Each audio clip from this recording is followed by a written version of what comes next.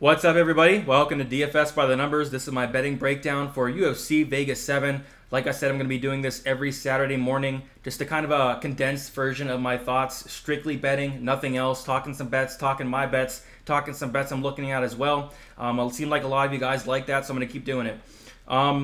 It's very important to follow me on social media, Twitter, DFS_numbers, Instagram, DFS by the numbers, because I do throw plays out there every Saturday, and there are going to be some plays I don't talk about here that I will be playing on Saturday. So make sure you guys check that out. Also subscribe if you haven't yet, would really appreciate that. Like this video, it really helps a lot, even just a little like, goes a long way. So we're going to break this card down from a betting perspective. If you want my full thoughts, go watch my other breakdowns. I do a live stream on Friday evening. I do a prediction video on Wednesday or Thursday morning. Those are my full thoughts. Those are when I'm breaking down the fights. These are my condensed thoughts in a quick 10-minute video.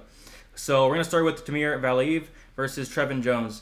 I like Valiev to win this fight. I like him to win by decision. Minus 125 for Valiev by decision is not a bad play. As for maybe a parlay piece, I don't hate it. Minus 450. I'm personally not doing that. I don't have a parlay yet, but I will be posting a parlay on Twitter and Instagram and all that.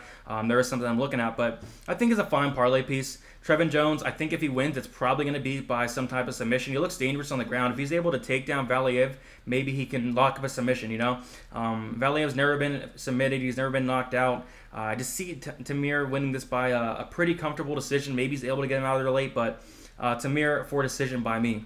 No bet. Carlton Minus versus Matthew Simonsberger.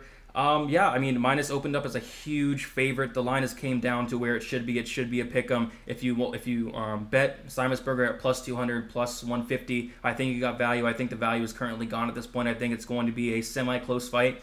I guess looking at the Simonsberger inside the distance, plus 240 is not a bad look. Other than that, probably going to pass. But Simonsberger inside the distance, I feel like if he wins, I think it has a good chance to end inside the distance, so I don't hate that whatsoever. Fight doesn't go to decision, plus 125. I think I'd just rather play that Simonsberger if I was to play it. Ike Villanueva versus Jordan Wright, my first bet of the night. Very, very low-level fight. It's really hard to pick a side here. Both these guys are not that good, but both these guys have tendencies to finish or get finished. So Jordan Wright, the under 1.5 has hit in all 11 of his fights. He's been in the second round one time, and he finished the fight shortly after. We saw him get knocked out fairly easy against Anthony Hernandez there. And then the same with Villanueva. Most of his fights have been ending before that 1.5 minute mark in that second round, and he's been finished 5 times. I don't see this going past that 1.5 mark. I have a bet on it. As soon as the line opened, it was at plus 100. I had to bet it right away. I thought there was tons of value there. I think it's at minus 120 right now. I still think it's a good bet. I have 1 unit on that. My first play of the night. I do like that to go under. Hard to pick a side. I'm just going to bet the under and see somebody hopefully get knocked out in that first round. Selecki Hubbard, tough fight to call, very tough fight. I do think that if you got value on Hubbard if you bet him at plus 150, plus 140, plus 130. I do think this should be a pick'em. This fight is going to be very, very close. I'm kind of tempted to take a play on Selecki if he does get to an underdog, but really it's just going to be a pass. Really what it comes down to for me is who's able to implement their game plan. Is Selecki going to be able to get takedowns, hold him down? I can see Selecki winning that first round, Hubbard winning that third. Who's going to win the second? So this fight is so close. I'm probably going to pass. Like I said, if you got Hubbard at an underdog price, I do think you got value, and I wish you the best of luck because I'm probably staying away from this fight.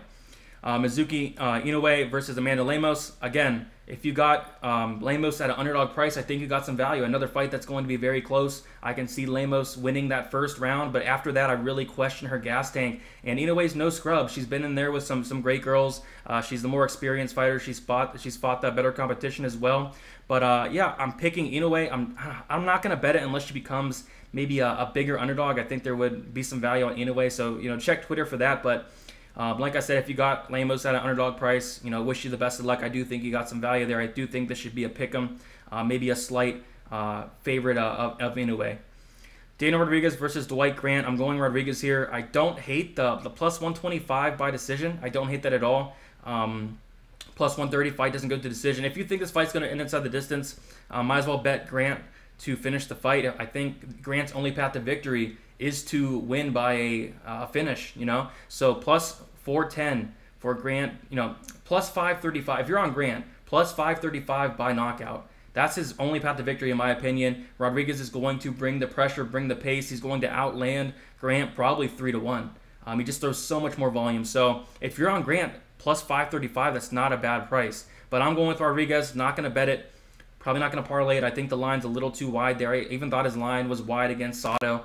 But should be a fun fight. I think it's probably going to be, I think it's going to be probably fight of the night as well. So I don't hate a shot on Rodriguez. I just think the line's a little bit too wide. But like I said, if you're on Grant, there's some options you can look at. Plus 410 inside the distance, plus 535. I think that's a lot of value because I just don't see him winning decision. I really don't.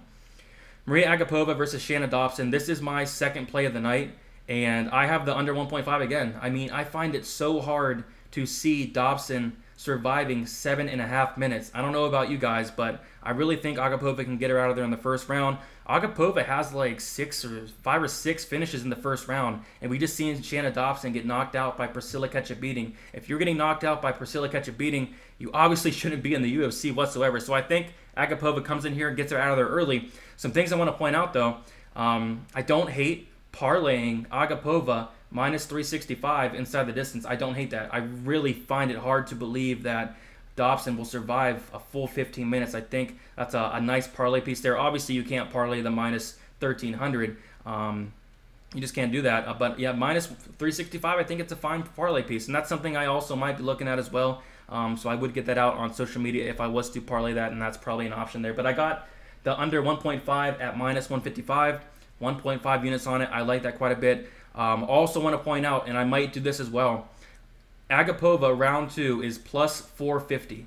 If you think that Dobson can survive 5 minutes, then plus 450 is not a bad number. I might put a small amount on that to kind of hedge out my under 1.5 and maybe hit them both if the finish is early second. So plus 450 is something to look at as well if you do think Dobson can survive that early onslaught, the early 5 minutes. But I don't really see Dobson surviving like 10 minutes, so I'd be very surprised if she did. Complete mismatch. All right, Mike Rodriguez versus Marcin Prachnio. Don't bet this fight either way. I think the value's on Prachnio, believe it or not. Just Mike Rodriguez, someone who you can never trust with your money whatsoever. We've seen him lose as a big favorite more than once. But it's a fight he should win. I guess if I was to bet it, I'd look at the Rodriguez by KO minus 130. I mean, that's not an awful number. I think you're getting some value there because I do think if he wins, it's probably by KO. The under 1.5 is another good look here. I think that's like minus 130, minus 125.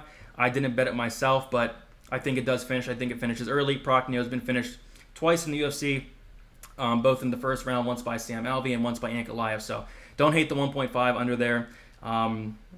Rodriguez by decision. I mean, I think if anything, Rodriguez by KO minus 130. Don't parlay Rodriguez. Don't do it. Trust me, do not do it. Even if it wins, I don't know. It's just hard to trust that guy. All right, Alonzo Menafield versus OSP. The money is coming in on OSP. I don't really understand it. So I do have a bet on Menafield at minus 130. If you guys want to know why, I'll get into it in more detail. Posted my breakdown. I've been talking about it all week here, but I do think he wins. I think he's able to stuff the takedowns. He's coming in, looks like a lot better shape. He's been working on his cardio, heard in his interviews. Looks fantastic on Twitter. Looked fantastic at the weigh-ins as well. I think he got that first loss and went back to the drawing board and really worked on what he needed to work on, which is that cardio. Menafield by KO plus 140 is not a bad look, but I just bet him straight at minus 130. Obviously, it's minus 110. I think there's some great value there. So Menafield for me. I don't necessarily see people betting OSP, but I see people picking against Menafield. I think it's more of a fade on Menafield, and I understand it. He looked gas out his last fight, but I don't know. I like Menafield quite a bit. Pretty confident in that, and yeah, I like that quite a bit. So main event of the evening: Pedro Munoz versus Frankie Edgar. I don't know. I think the line is coming down slightly on Munoz. I think it's like minus 265, minus 260 right now. This is the potential parlay piece I'm looking at. I've seen people bet the Munoz inside the distance, before it got to like minus 130. I don't hate the minus 130, but Edgar in his career, he is known to be very durable. But just as of recent, he has not looked as durable. He's 38 years old, coming down a weight class, so. Is Edgar's durability there? I'm not sure, but in his career, throughout his career, he's known to have that durability. Coming down a weight class, is that going to help him? Is that going to hurt him? I don't know. So I'm not overly comfortable with betting Munoz inside the distance. If you do, I think you'll be fine, but I just think there's that chance that that Edgar maybe takes it to a decision. But I like Munoz a lot in this fight. Not going to break it down too much, but I think he's going to be a potential parlay piece for me. And, not going to get too much more into that. I mean, Munoz inside the distance, minus 130. Munoz by KO. I think he has I don't really see him subbing Edgar, but he has a really good submission game. But I guess I like Munoz as a parlay piece is what I'd like to say. And then inside the distance, if you bet it, I see a lot of people betting it. I think it's a fine bet. But I'm probably not going to touch that. So that's about it, guys. Thank you guys for watching. Quick video here, just my final thoughts, all condensed into one small video, all my bets. Make sure you guys like this video if you enjoy this content. Subscribe if you haven't yet. Would really appreciate that. Would really love to get to 6,000 subscribers soon. Would be a huge milestone for me. Make sure you guys keep checking my social media, DFS_numbers on Twitter, and then Instagram is just DFS by the numbers. My DMs are always open for any questions at any time. I'm up late at night. I'm up at like 5 o'clock, 6 o'clock in the morning, 7 o'clock sometimes, because I do most of my work at night. I do this stuff full time, so my schedule was always clear to be able to communicate with you guys, and I think that is something that people really like about me. I'm able to contact very easily. But with that said, good luck, guys. If you have any bets, if you guys are going against me, they're going the other way, good luck to you all as well. And let's make some money on this not so great card.